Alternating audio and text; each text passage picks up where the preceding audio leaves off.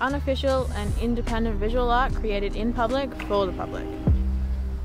I would define my work to be just expressionism, essentially a form of chaos in the way that I express, so I suppose that's why people assume my work to be street art.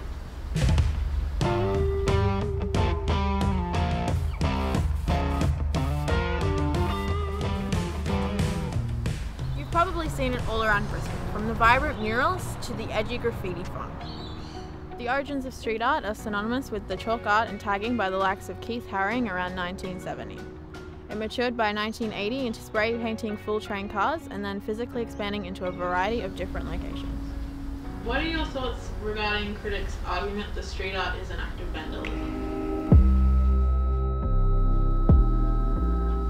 It is subjective. The perspective changes, it differs to every person.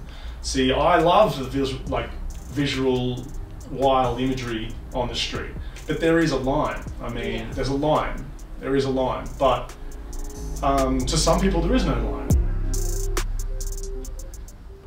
Street art has expanded vastly past its original standards and practices, often featuring a lot of social and political imagery. To give you an inside perception, we met with street artist Wellborn.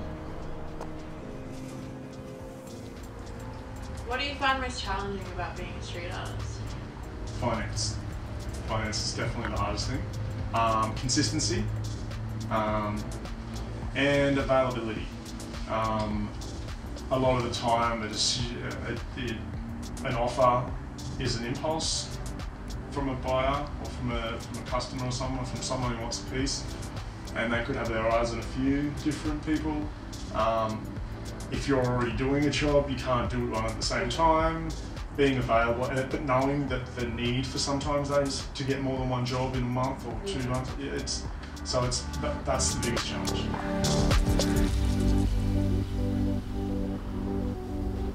Do you think this resonates with other street artists? It's hard to give an opinion on how other artists would feel, because the way I interpret street art, I feel would be very different from someone else who's gone down a different path of street art, who may have had greater experiences or different experiences internationally or commercially.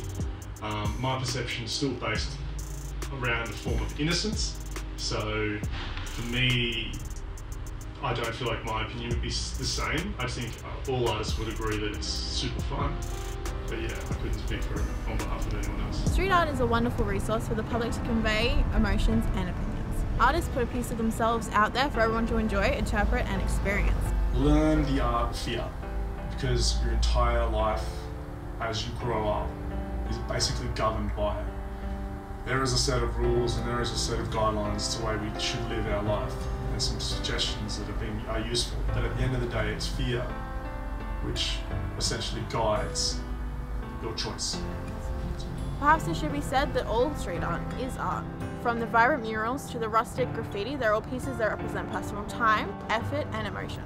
Hopefully you too will get to experience what Brisbane street art has to offer.